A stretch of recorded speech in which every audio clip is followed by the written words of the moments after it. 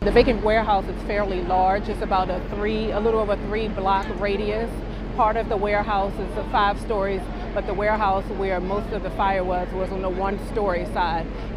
No interior operations at this time just because of the magnitude of the fire. We are told that the warehouse had some tires inside, but it is not a tire warehouse. Firefighters say that they do have a good handle on the fire, but it's not completely knocked down just yet. No injuries have been reported. We're live tonight in West Baltimore. Vanessa Herring, WBAL-TV 11 News.